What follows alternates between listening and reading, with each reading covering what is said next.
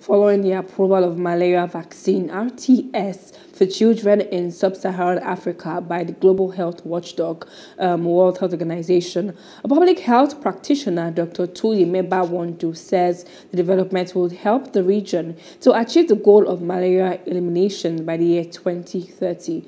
Mosquirix reports.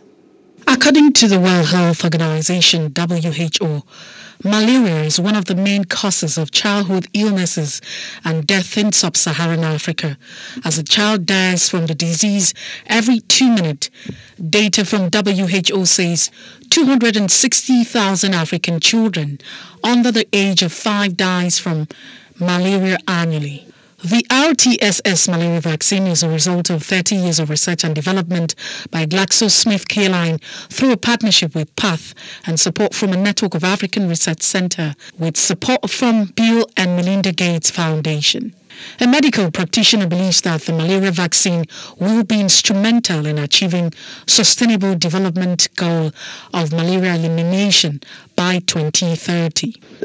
This will be a good instrument in fighting the scourge of malaria and in achieving the target of malaria elimination by the year 2030.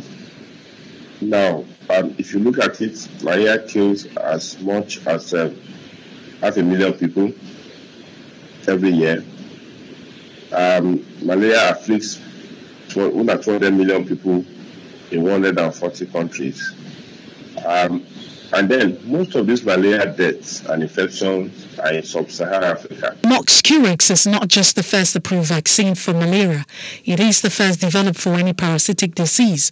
While they are concerned about the efficacy of the vaccine, the health practitioner speaks in favor of it. In 2019, studies were conducted in 3 main African countries in sub-Saharan Africa: Kenya, Malawi, and Ghana. During these studies, more than 2.3 million doses of the vaccines were given to children, especially under 5 children and pregnant women. And the result of the study confirmed a reduction of as much as 60% in the fatality of severe malaria caused by falciparum. Meanwhile, some Nigerians are indifferent about giving the vaccines to their wards. I won't allow my children to take it. The drugs we have for malaria are effective, so I don't know why there should be a vaccine. Actually, I will have my child to take it. Because I would like to see those that have taken it in advance, the reaction on them. The same way I'm careful about this COVID vaccine, I'm trying to observe those that have taken it in advance. Whatever the reaction on them will determine my next decision. Increasing knowledge and awareness of importance of proper water, sanitation, hygiene will help in reducing malaria transmission and has proven to be beneficial. Mosquirix for Plus TV Africa.